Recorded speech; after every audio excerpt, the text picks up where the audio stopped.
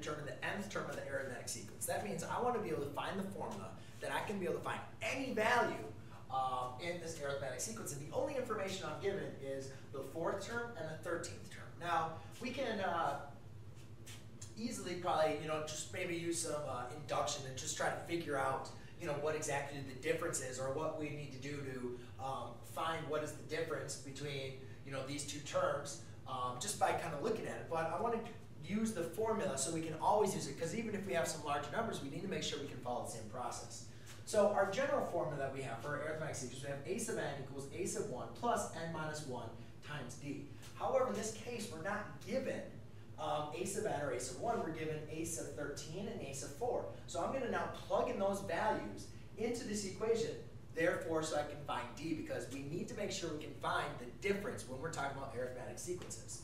So rather than a sub n, I'm going to use a sub 13 equals, instead of a sub 1, I'm going to say a sub 4 plus, now, instead of n, we use 13, and instead of 1, we use 4. So this is going to be 13 minus 4 times d. Now, a sub 13 we said was 65.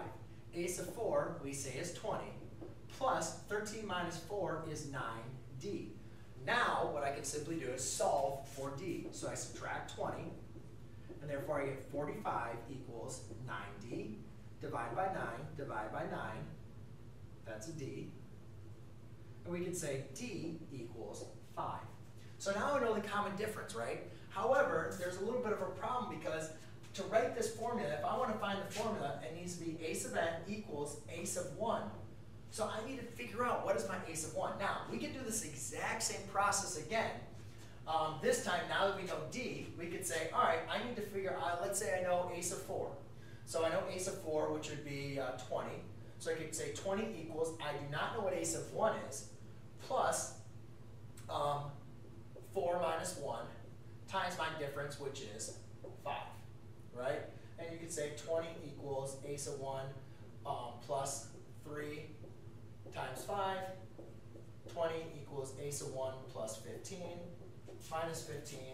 And you could say a sub 1 equals 5, right? So you can follow that process. You could do the same thing for the 13th term. Instead of using the 13th term, or use 65 here and 13 over there. However, we can also just kind of look at this and just say, all right, well, if I know a sub 1, a sub 2, a sub 3, a sub 4, well, if a sub 4 is 20, and I know the difference is 5, then a sub 3 has to be 15, a sub 2 has to be 10, and a sub 1 equals 5. So you can really kind of work on it either way. But the main important thing, though, is now we know what a sub 1 is, and we want to find the equation for any value of a sub n.